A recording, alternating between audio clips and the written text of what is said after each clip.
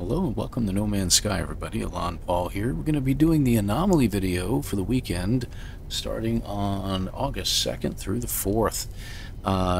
Very important to get these videos done as far as these Anomaly, not this video, but the Anomaly missions done, because you can get extra Quicksilver on these special missions in the Anomaly. So let's go ahead and head out of our ship here. We're going to pull in the Anomaly. Except I'm getting planetary interference, so we gotta pull it in a little further out. And let's go see what our mission has in store for us this week.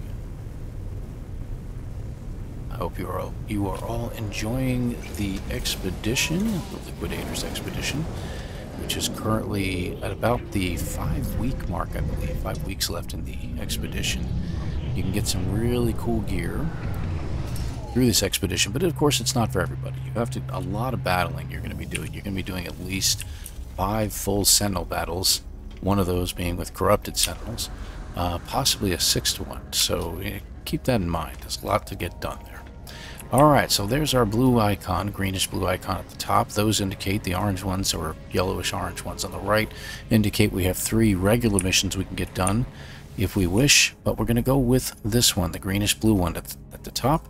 And it looks like we're eliminating hazardous flora. There's a couple of different ways to do this. So first of all, we're getting 347 nanites and a circuit board. Circuit boards are kind of a not so quite rarish item, but it's definitely worth your time to get that secondary item. Now, it will change for each player. Not all the players are going to get the same items from that, but you will always get the 1800 Quicksilver. So we're using our starboard runner to get things going today. So let's head out. As usual, the Anomaly will kick us into hyperspace as soon as we leave and send us to the system of Sean's choosing. I don't know if he's truly the main programmer and decides where we're going, but I'm sure there's other programmers involved to get these things done. Full credit to them. Great job, guys, as usual, from Hello Games. We are really enjoying the new graphics that have been introduced with the World's 1 update. So we're really interested to see what we have to discover here today. Let's see where we're going. Approximate location marked. Okay, good. Now, with these missions, doesn't look like we're going there. We're going to go over here today. A toxic anomaly. Salvageable scrap, emerald. Okay, so we're in a green star system. Ammonia and cobalt. Okay, now, you have to go to the location it's sending you to. It says approximate location, but you're looking for an unknown grave. So you have to find the unknown grave. Best way to find it is while you're in this mode in your ship, either third person or first person mode, your choice. You want to look at your radar at the very top of your screen. Currently it has the emblem for the actual hazardous detected, but what we're looking for is a little diamond-shaped icon. So let's bring it in low, slow. See, there's a knowledge stone we just passed. And just keep an eye open. Now, if you have a ship that hovers, that would be best. Oh, looks like it's right over here. See the icon? Right there. And there it is on the ground right in front of us. So we have to hit this icon first. We have to hit the Traveler's Grave in order to get the start of the storyline on this particular mission. Okay. So let's get this message going. The atmosphere here buzzed by the strangling vines. Very little ammunition. Psst. The Fallen Traveler's log seems to mention the floral infestation, but holds no further clues. I will need to scout to locate the hazardous flora. Okay, so our mission has now begun. Now, you have a couple different ways you can look for these things. Now, if you look through your F button, it automatically will put you into target sweep mode and tell you where the closest hazardous flora is going to be. Currently, we have one in this direction. So let's go ahead and take a look and go in this direction real quick. And it should find something. So it's finding something in this general direction right there. So we have a steep hill here. It looks like it's just inside this cave. Or this canyon, I guess, on the edge of the water. So there it is right there. You can use any weapon you want, but for the hazardous flora, the best one to use would be your mining beam. In this case, mine should take this guy out rather quickly. There we go. He's gone. So there it is. Now I'm going to switch weapons so you know how this works. We're going to use this one. In this weapon here, let's go to the multi-tool. We have a little thing. See, like here's our mining beam, but we also have a core that we can use here, as well as other outputs as well, including a runic lens. And that is a very, very nice thing to have. So it should take these guys out a lot quicker. Now, again, that's the first way you can find them. So see, there's another one over here we can take out. We need 15 of them for our particular mission. Some people might vary. If you have a younger character, it may only be 12 or something like that. But a second way you can do it is looking for caves. Now you can see down here, this looks like this might be a cave-like structure in here. And what you're looking for is those little green guys right up there. See, that now turns into a hazardous plant. Okay, so we're going to use our laser on those. Somehow I'm on terrain manipulator. I don't know how that happened. Should have been on runic lens. So I took them both out. They're gone. And by the way, that is a good way to get rid of them if you just want to get them out of your way. But it didn't help us in this instance. But you'll see we have a few more down here. So let's go ahead and head down further. See, it's a couple in the distance there. A little further into the cave. And we're going to get these 3 right away. 1, 2, 3. Excellent. And another one right there. So these runic lasers on these particular multi-tools, they really take things out very, very fast. They're very, very damaging. So we've already got 5. They do come in clumps, so the deeper the cave, the better off you are finding these things. This is not a deep cave, as you can see. So we are going to go ahead and find whatever we can find, and we'll go from there.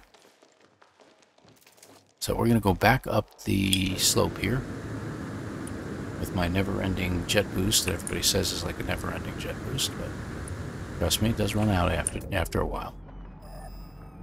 And you can continue to go. See, a lot of times it tells you it's pretty far away, but if you go in a general distance, the terrain will suddenly start populating so that you can find others much closer by. Here.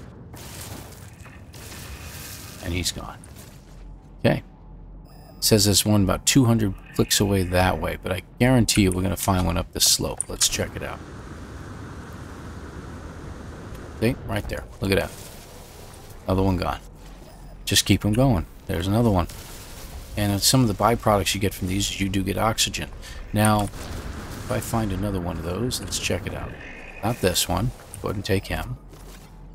There should be more over here. Let's check it out. We'll keep going. Are those... Yeah, be careful of these. They're sac venom. They can stab you. No reason to get one right now. Go up our hill. There should be more that comes into play as soon as we get over the rise here. Looks like we just found another cave. Ah, there's one right there. Alright. Let's check it out. Alright, so we got another one of these plants. We'll go ahead and take it. Did we find another one really close by? No? Alright. But we happen to be what looks like another cave. Yes, yes we are. So again, we can go into this cave. That is very interesting, right? Exoberry. And there you are. The reason why you like the caves is because they come in clumps. And you can get usually large quantities of them in these caves. So just look around, and once you see them, don't get too close because the gases that they emit can damage you. I don't see any over here. Let's go into the deeper one. Bet you we'll find a few more down here. We only need two more to go. There we go. A little bit of a pause there. Sorry. Oh, there they are. Right at the ceiling. So one. And there's one right there. If you want to take out the others, you can. There we go. So we've eliminated all of them. So we make our way out of the cave. Try not to get lost. And we'll go back to our ship. And as I always say, where's my ship? Say it all the time.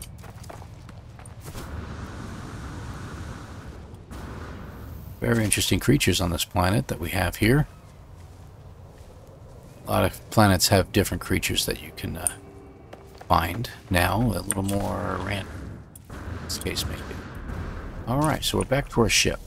So, we want to do the next thing, which is to use a scanner to scan with. And it will usually tell us where we're going. Okay, in this case, we're actually going to go straight back to the Nexus to report back. So that should be the end of this episode. So let's head back. We'll do a couple things while we're there. There we go. A little further out so we can get the anomaly to show up. There we go. Now when we get our reward, we're going to check out the Quicksilver vendor and see what's available to us. Through the expedition, we've been unlocking some very interesting milestones through the community milestones, which is going to be parts for our Minotaur exocraft.